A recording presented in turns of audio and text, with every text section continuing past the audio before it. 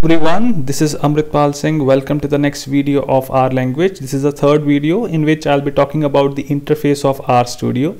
Currently, I've logged into my RStudio server. Even though if you're using RStudio desktop, it look like the same. It has got four major portions. You can see it here. The screen of the interface of this R got divided into four parts.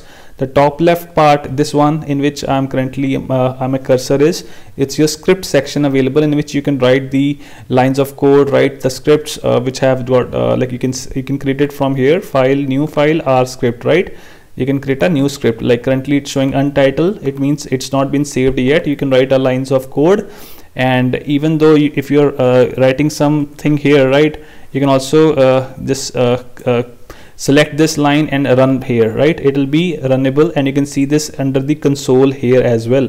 And once it has been went to the console, you can see the corresponding option in the environment as well. Like here we are assigning 1 to the variable a, so that you can see the values got displayed here, that a has been assigned the value 1. So this is the first window. This one, the top left, it's your script window.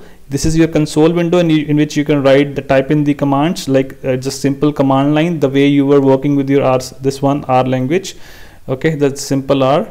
And we got this, and this is your environment window in which you can see all your variables got declared here, right? In addition to it, you can also see the history, what are the commands you have run in the past.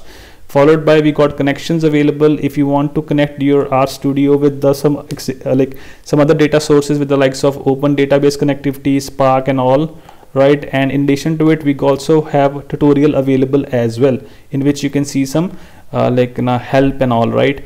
At last, we got this section available, the fourth window, in which we got the files shown here, which are nothing but my home location files. My current location is the home location of this RStudio is my home Amrit section, because I'm using Ubuntu. So home Amrit is my home location. It's showing all the files of my home location, followed by plots, in which you can see the output of your plots. If you're like working with a bar plot, histogram and all, you can see it here.